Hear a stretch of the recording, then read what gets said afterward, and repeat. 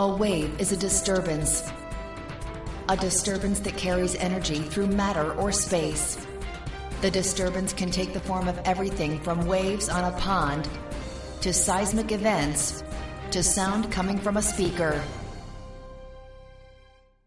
They can be mechanical, needing a medium to travel through, or electromagnetic, needing no such medium.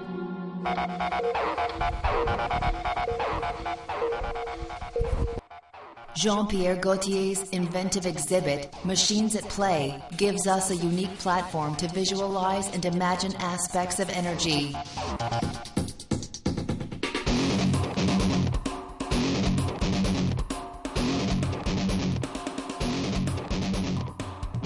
At one time, we popped corn on top of a stove. Now we energize the kernels, bombarding them with microwaves until they pop. We also bombard human tissue with magnetic waves to diagnose diseases or identify body parts needing repair.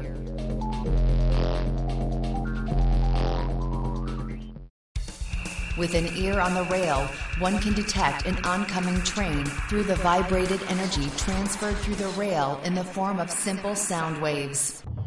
The simple mechanical wave should provide enough warning for the listener to move safely away from the approaching locomotive.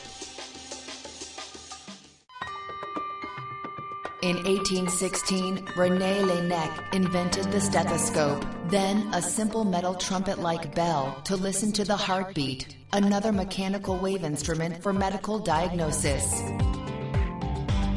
A more sophisticated version is today's modern echocardiogram, an electromagnetic device which uses radio waves that echo off of the heart to detect blockages or other heart damage. What about light? Light can be modeled as a wave and a particle. Photons are literally particles of light.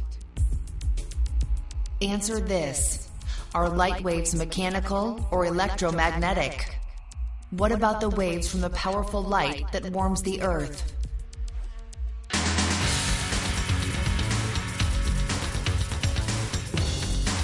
Properties of a wave depend on the properties of the medium through which it travels.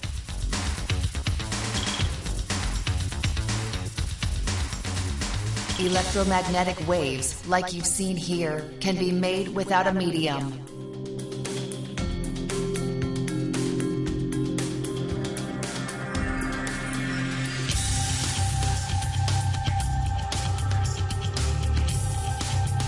Gaultier's rut uses a programmed sound sequence, but elements can vary.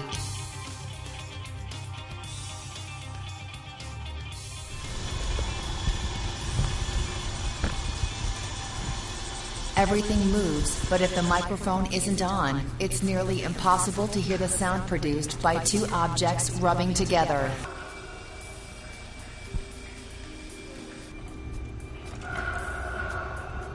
You can see the movement, but not necessarily hear the sound. But the waves are always present.